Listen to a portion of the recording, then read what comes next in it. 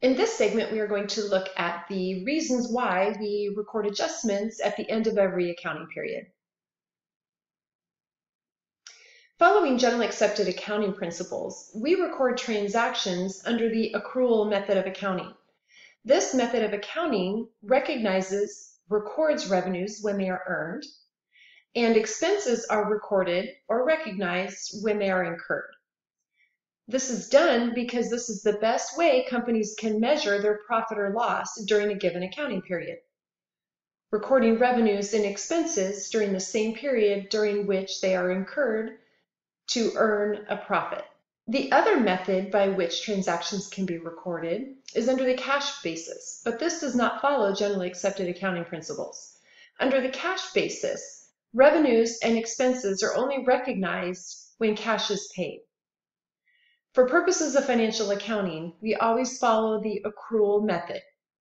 Always remember to record the revenues as soon as they are earned and record expenses as soon as they are incurred, regardless of when cash is received or paid. An example, if ABC paid $2,400 for a 24-month insurance policy beginning December 1st of 2019, if we were following the cash basis of accounting, the full expense of $2,400 would be recorded and reported as an expense in December of 2019. That means no expense related to insurance would be reported during the years 2020 and 2021. Both of those periods are covered by this policy, so some of that expense should have been recorded in 20 and 21, but all of the expense was recorded in 2019.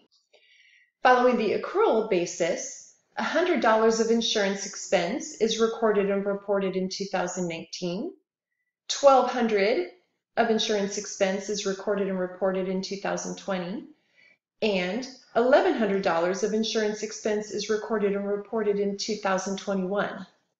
This method is matching the insurance expense incurred in each of these years with the revenues that insurance expense helped earn. Thus, we have a better measure of profits by recording the insurance expense during the periods it is incurred. When doing these adjustments, there are really 4 types of adjustments that we need to look at. The first types are to look at prepaid expenses or assets that have been used. For example, the prepaid insurance example we just looked through.